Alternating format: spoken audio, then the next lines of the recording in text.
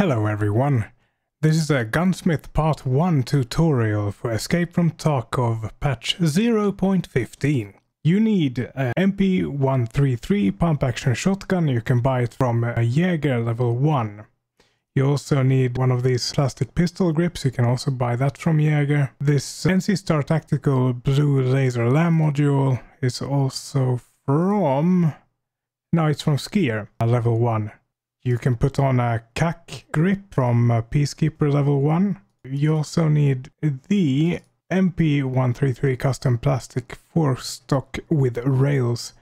You can trade it using one hard drive from Mechanic. That's definitely the cheapest way to go. People sell the hard drive for like 9,900 rubles instead of buying the parts for a bit more. But anyway, that's how you build it. I can show you that you can throw it in. Here we go. Pick one of them, go blam, mission complete.